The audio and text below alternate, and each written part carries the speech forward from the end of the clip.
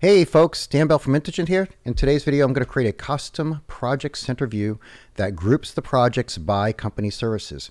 If you're familiar with the project center view in Project Online, I'm going to navigate to there right now. And basically, this is a project center view. Groups, basically the projects are just, each row represents a different project here. What we're going to do is create a view that groups the projects by a specific attribute. For instance, if I were to navigate to this program, grouping view, summary by program. This kind of gives you an idea of what we're going to do, except that instead of grouping by program, asset management, corp, web by CRM, you're going to see groupings by company services. Okay. Get this question quite frequently, so I did want to go ahead and do a video on it so people can use this video as a reference to learn how to do it for themselves. The steps involved. First, we're going to create that custom field called services, and that custom field is going to contain those possible values you can select and tag your project with as the company service. Next, we'll create the custom field. That custom field is going to have an entity type of project, and it will reference that lookup table we just created. After that, we're going to create a custom project center view. We'll start out with the summary view as a basis, so we'll copy that. Then we'll add a few fields. We'll go ahead and group that project, the view by the company services field, and then we'll add an optional filter, and we're going to actually filter to make sure that the company services field is not blank. The reason I'm doing that is because for those I don't have a value filled out, they'll all go at the very top of the view, and it'll look a little bit messy. For the purposes of the demo, I'd rather have a clean view. And then once all of that is done, we'll go ahead and test the final solution. All right, so let's get started. Like we said, we're going to go to create that custom lookup table first. So on our enterprise data, we'll select enterprise custom fields and lookup tables. If you're familiar with this area, the top is where we create custom fields.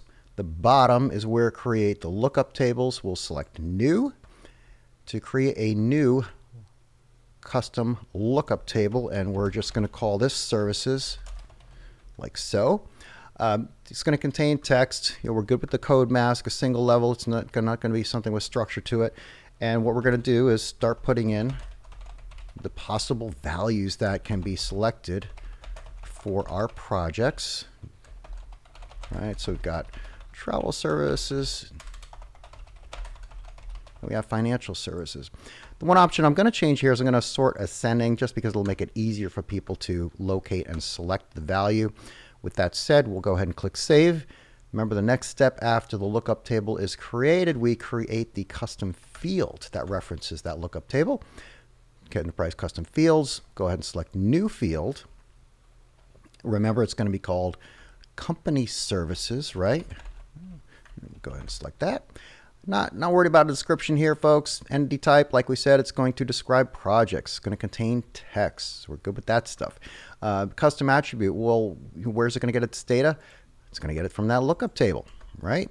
And we called it services. We'll go ahead and select that. Do we want it to contain a default value? Well, not really, because if it's the wrong value, how will we know to go back and change it? They'll all be set. We don't want it to do that. Make it a little more complex. Sometimes I put a value in the lookup table of unset, and then set the default value to that. That way we'll know that that value needs to be changed. But since I didn't put an unset there, we'll just leave those alone. These two pertain to if this has structure or whether we're allowing multiple values to be selected. Neither is the case. Right? We're not using departments in this environment. We do want data displayed. These two are fine and not selected. I'm not going to require that the field has information currently, but if you did want to, you would change that selection to yes, and that way you would have to put a value in there next time you open the project and try to save it. All right, let's go ahead and save that custom field. Steps 1 and 2 are done. Let's go to step 3 and create that new view. We'll under look and feel, we'll go to manage views. And then under manage views, we want to focus on, remember we said project center view. Here's project center views. Under here, we're going to start with the summary. So we click anywhere in the cell except on the name, because that will open it for editing. Then we select copy view, and we're going to name this summary by services. Right, so let's do that. And there we go. Click OK. So our screen will refresh momentarily. And then after it does, we'll go ahead and open the summary by services. Click right on the name of it. And then we're going to add some fields here. All right, we're going to add project health. Okay, we're going to add risk rating and ROI. And then we're going to add total cost and total benefits. So let's find those. And there we go. Now each one of these has to move up 8. 2, 3, 4, 5, 6, 7, 8. 1, 2, 3, 4, 5, 6, 7, 8.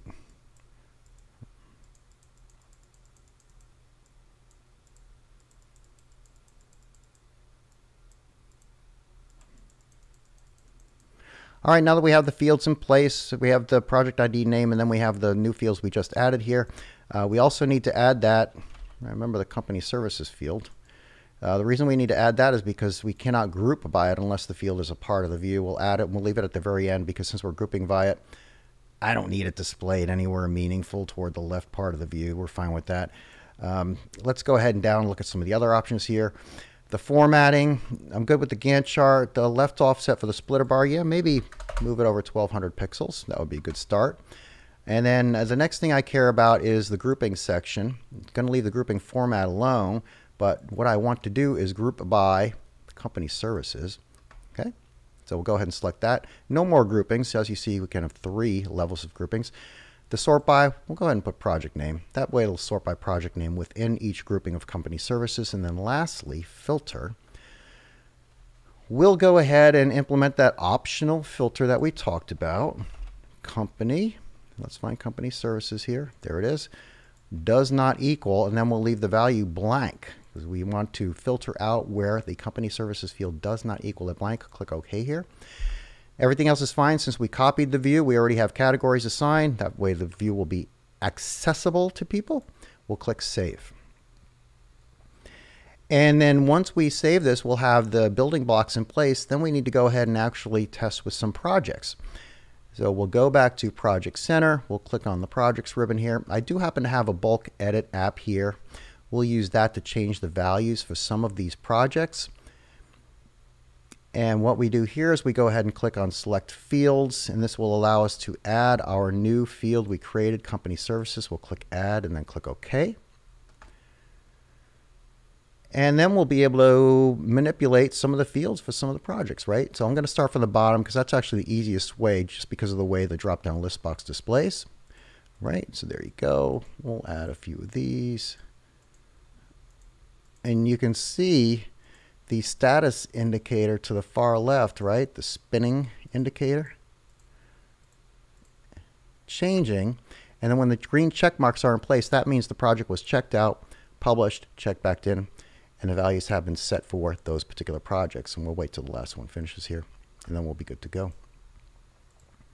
There we go. I had to actually click off it for it to process it.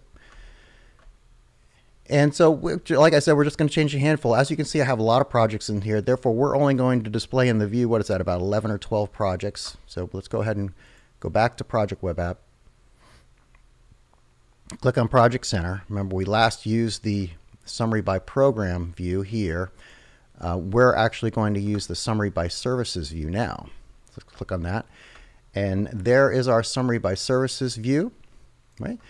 Financial services, software, telecom, travel, the projects within each one, right? So far looking good. There's our project health indicator, risk rating indicator, return on investment indicator. Okay, we also have our total cost and total benefit fields. Everything's here that we expected. So far things are looking pretty good in this view. I'm pretty happy with what I'm seeing so far. If I wanted to have roll-ups here, click on this. Now I can see the aggregate of the total cost and total benefit, also the work and duration. Again, if I also want to see the Gantt chart, I can click on the Gantt chart checkbox here, bring the Gantt chart into view, select one of these items, scroll into view. We'll go ahead and zoom out, right? So now you can see the Gantt chart. So there you have it, folks. There is that pretty simple project center view, grouping by company services, summary by services, 3 steps. Then we went ahead and tested it. Hope this video was helpful to you. If you have any comments or suggestions, don't hesitate to reach out. Love to hear from you. Have a great day.